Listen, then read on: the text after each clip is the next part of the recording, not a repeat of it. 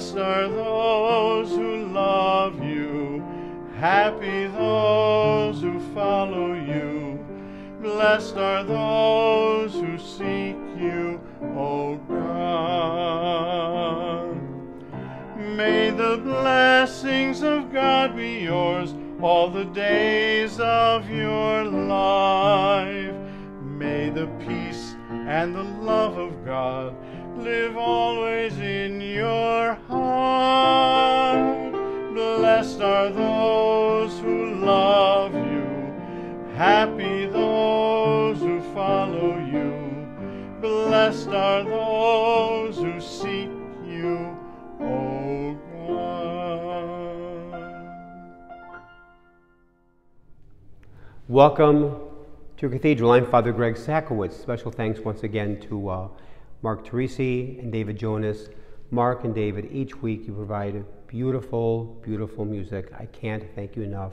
So again, to David and Mark, thank you. Special thanks once again to Paula Colleen, who does everything, our director, producer, choreographer for this spiritual video.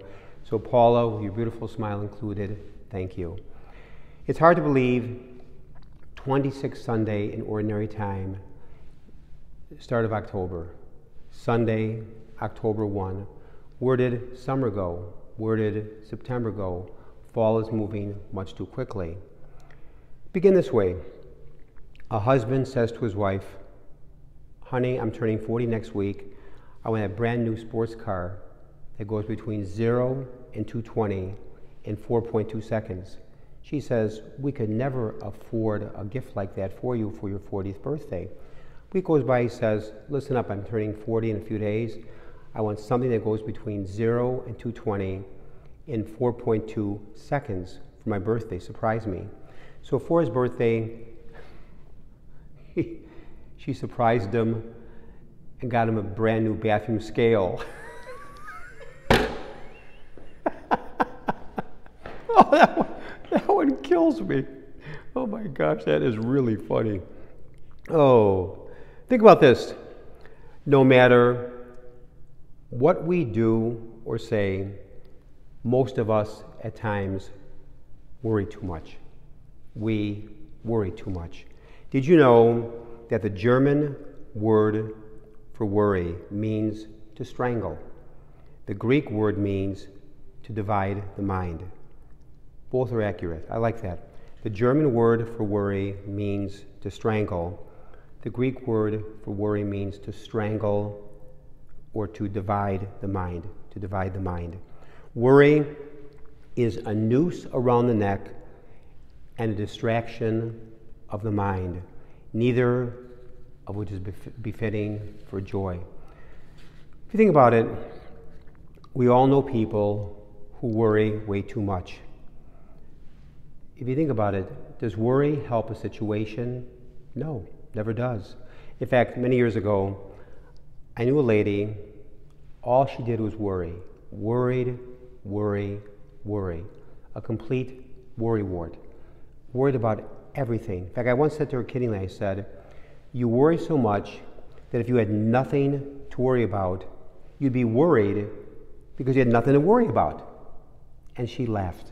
But it was kind of true. Today's gospel, there's 26 Sunday in Ordinary Time, the two sons.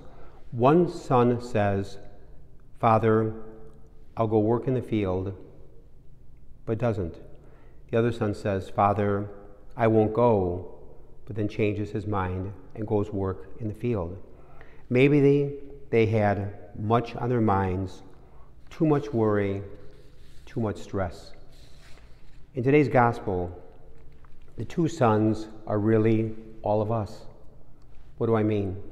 These two sons surface two themes which encompass our journey through life. The first theme, brought up by the actions of the two sons, is a sense of personal worth, which is the backbone of human identity and the essential foundation of human happiness. The second theme is a sense of personal responsibility. In this context, I often thought of people either as owners or blamers. We know many people who own their actions, many people who spend their whole life blaming others.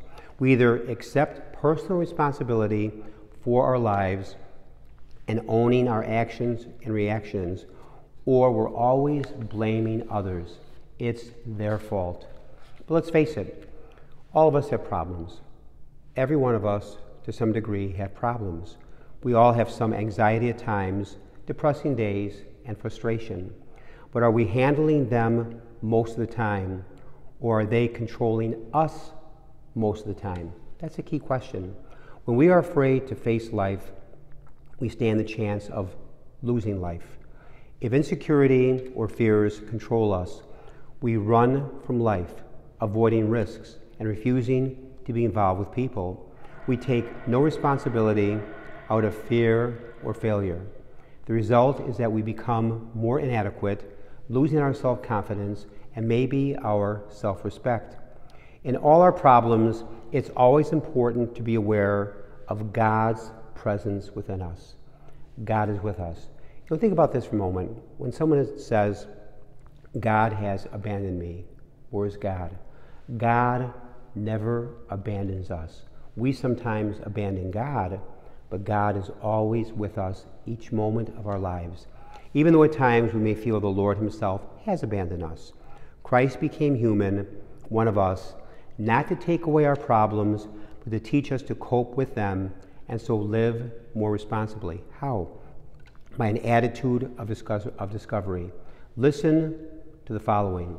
I slept and I dreamed that life was all joy. I woke and I saw that life was but service.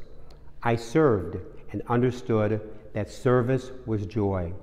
There's no such thing as being a Christian. There's only becoming a Christian. We're always becoming something more. In some ways, we're not human beings. We're human becomings, trying to become hopefully something more or better, living our life for others. That's why to believe in God is to know God is there always to give us a second chance. We have a God of second, third, fourth chances, always forgiving, always offering an opportunity to start over. Our attitude must be that of Christ, for living is a creative process, and creativity is sparked by contrast. This contrast is clearly revealed in the life of Jesus Christ. When others were taking, Jesus was giving. When others were condemning, Jesus was forgiving. When others were accumulating, Jesus was emptying. When others were putting down, Jesus raised up. When others mocked and were mocked, Jesus loved. He forgave. We are challenged to do the same. For our attitude must be that of Jesus Christ. Live each day as though it were your last, because one day you will be right. May God bless all of you. The Bears, wow. Whew. They're actually underdogs at home against Denver, if that's possible. I pray to God, they haven't won a game in almost a year. So God, cut us some slack. At least one Bears victory this year. And the Cubs, tough series loss in Atlanta. They need to do some winning in Milwaukee to have a chance at the playoffs. God bless all of you. Amen. Oh, taste and see,